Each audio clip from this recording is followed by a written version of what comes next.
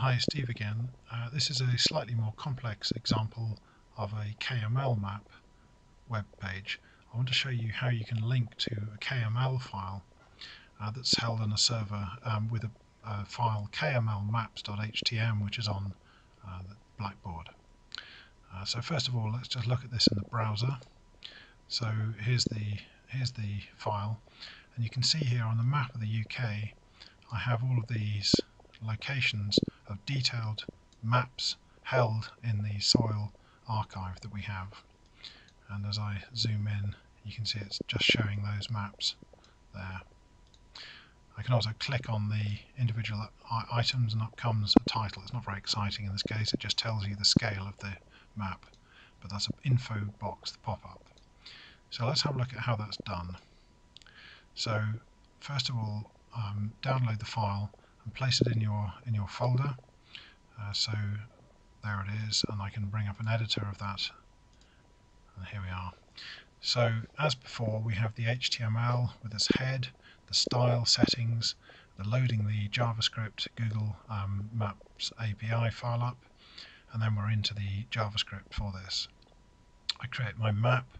Now this time I create a new layer and set up a layers array and a subarray for file name, a subarray for labels, and then I populate that. So for example, here I have the first element in my array, which is a type Google Maps KML layer, and it's listing the location of a file which is placed somewhere out there on the live internet. This doesn't work if the file is not on the live internet. So let's just pause there and consider where this file goes. It's no use putting this file on your PC in the PC lab, because the Google Map server is looking for that file in the public web space. Now, did you know that Cranfield gives you a public web space to put files in? So let's use that. This is the location of the tool that allows you to upload files to that. I think every member of staff and students gets something like 50 megabytes of public space, so perfectly enough to put a little file or so up there. Indeed, I might note this would be a very good place to put examples of your work if you're interested in interviews in the future, and you can point people at your personal web space. So if you go to that website, then you get the uploader.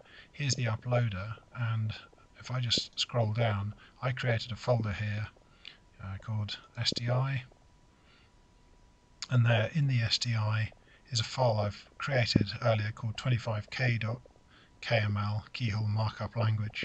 So that file is sitting there on the public website that I can actually pick up as long as I refer to that correctly. And the way you refer to that, if I just switch back now to the code, is like this. So it's on public.cranfield.ac.uk/your username, and then if you did create, like I did there, a folder, you have the folder name / and then the file at the end.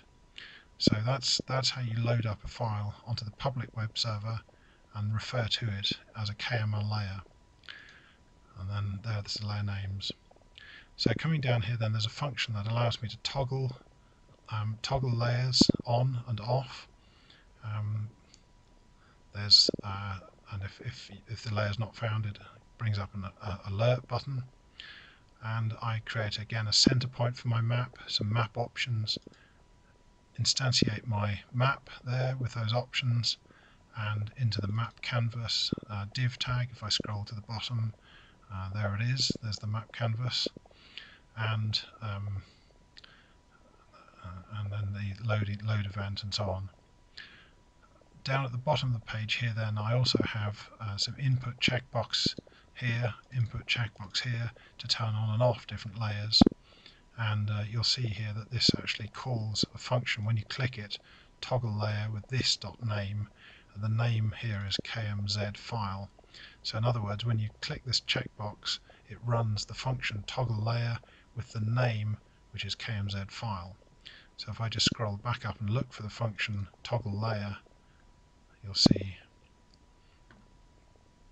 there's toggle layer being called, and there's the function. So this is the function at the top where the layer name is passed in, and it's expecting that layer name to exist in this there's this names array here, and if it's found and if it's off, it turns it on, and if it's on, it turns it off, like that.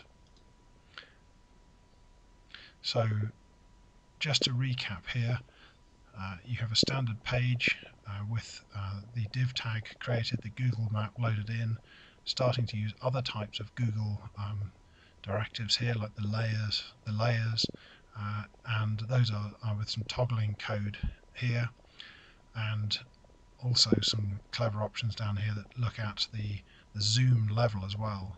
You may note that on the page I also write out the zoom level as a string and the center point of the map. So as I zoom in and out, this updates. So I just come back to the map again and show that. So you see up here I have a zoom level 8 and a center point, and as I move the mouse around, there you can see that changing. I zoom out, level 7, level 6, and so on.